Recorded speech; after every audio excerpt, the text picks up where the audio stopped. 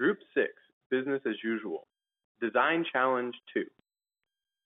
We explore the myth that the senior manager needs aggregated information, which a formal management information system best provides.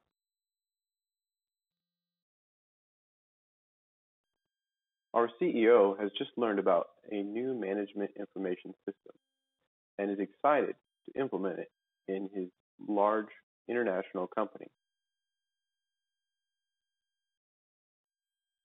Not knowing how to implement the management information system himself, our CEO finds a qualified trainer to teach all of his supervisors and lower-level managers so that they can use the system.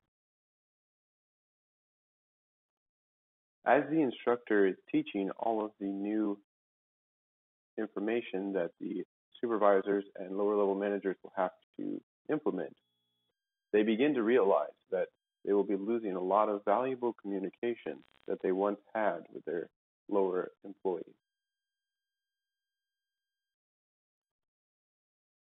As they expected, the supervisors began to see that their numbers began to decrease, and their results were lessened by the increased demand of the management information system. Upset by the newfound numbers, the CEO brings the instructor in to identify the real problem.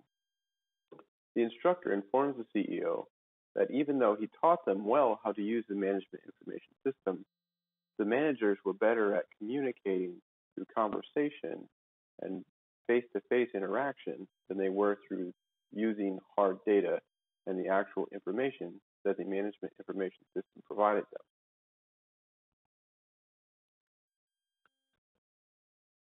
Given the information from the trainer and the supervisor data, the CEO comes to the conclusion that the management information system is not as valid and useful as he once thought it was.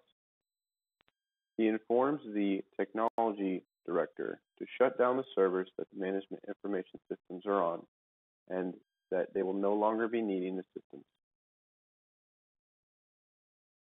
The information in this PowerPoint was provided by the textbook Management, the 3rd edition, as well as the paper The Manager's Job, Folklore and Fact, the classical views